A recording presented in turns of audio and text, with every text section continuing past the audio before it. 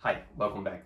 One of my earliest Power BI videos was how you can bring your SharePoint list data into Power BI desktop, visualize the data, and then maybe publish it to the Power BI service for your users or customers. Now, Microsoft has made this experience much easier, and you can now create a Power BI report directly from your SharePoint list with the new Power BI drop-down options that it's now embedded into SharePoint. Let's take a look how we can do that. So here we are again back to our financial sample list on SharePoint. The way we used to visualize data before, at least from SharePoint list, was you had to copy the root of the SharePoint list and then go to Power BI desktop, select get data, so it goes find the option to bring the SharePoint list data in here from here, SharePoint online list, and so on and so forth. And then you connect it to the root of the SharePoint site. You selected your SharePoint list or lists, and you either brought them directly into the canvas, or you went to the Power Query and did some changes.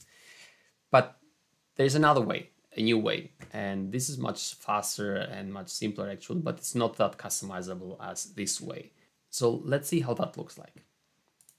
So back to the SharePoint list, we have here at the top now a couple of new options next to automate and integrate.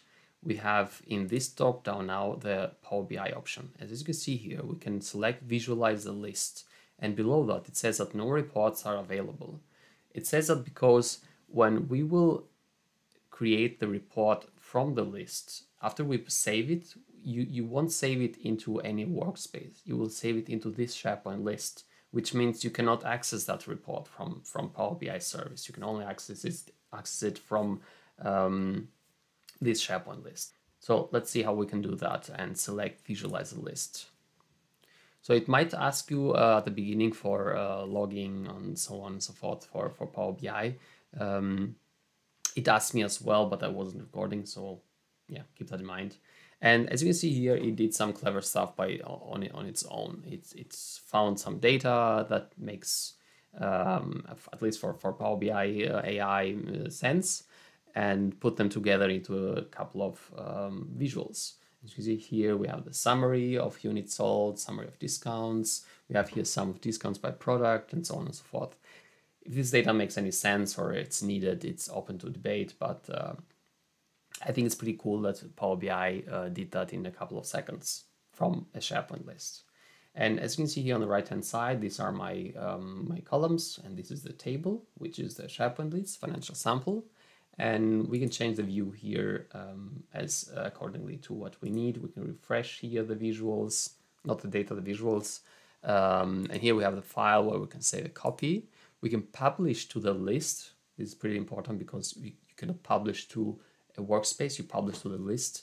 And we can also edit this report, which means if we select that, it will ask you, are you sure you want to switch to edit mode, because you will lose access to the summarize pane.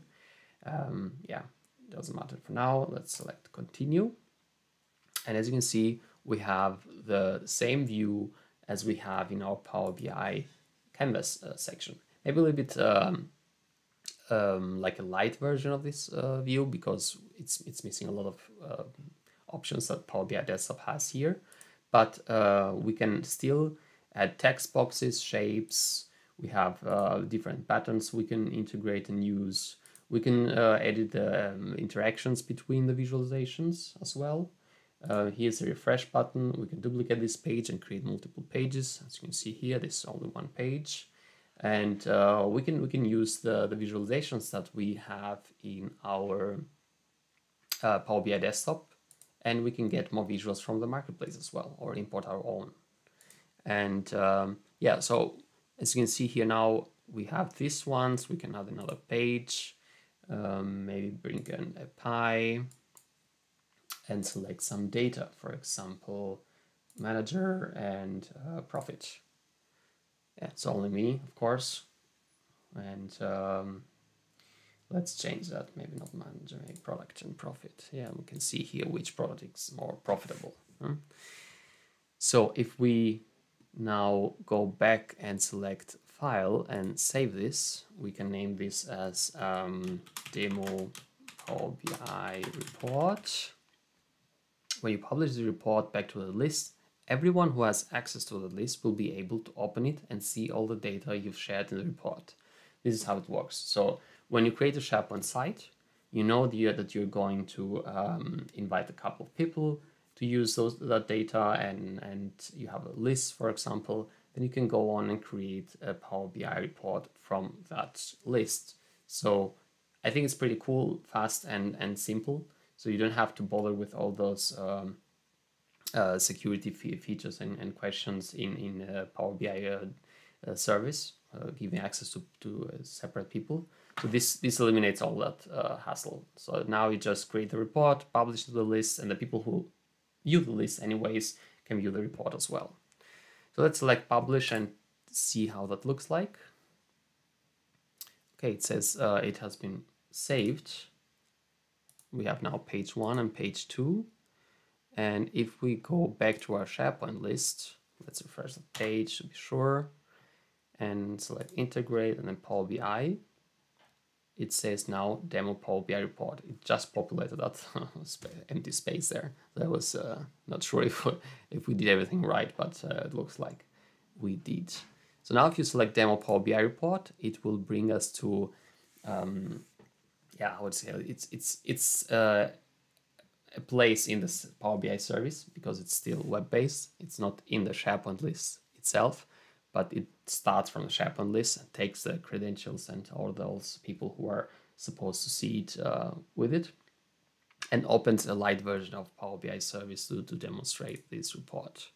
Since I saved on the second page, it will of course bring me always on the second page, which is not very clever. Keep in mind to save your reports on the page you wanted to open when the user selects open the report.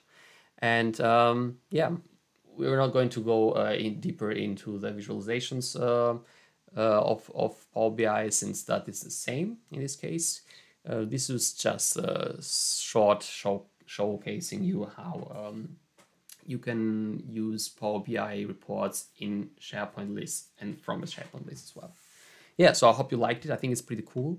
It works very good, and I imagine you can create here more visuals. And if you select now visualize the list again, let's see how this looks like. Yeah, it's the same. Well, not the same, but the same Power BI did on the first place. And if we select now edit, yeah, we'll lose that, and select page 2. And now instead of a pie, let's make let's make a table. Why not? Bring a table here with a bunch of data like product, profit, sale price, and so on, and country. Why not? Let's bring country at the top. So we have country, product. Let's bring the sale price and then the profit. And you can see here a couple of those products are not profitable, but yeah, in overall we are in profit, which is good. So now, as I mentioned before, let's make sure that we save on page 1. Save this report. Let's call it demo Power BI report 2. Publish. And if we give it a couple of seconds, we might be able to see it in our SharePoint list.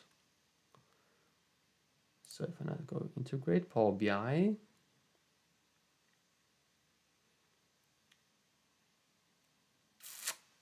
let's refresh again.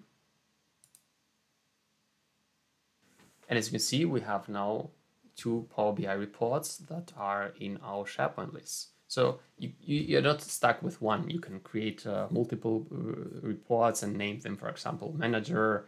The other one will be for your project managers and so on and so forth.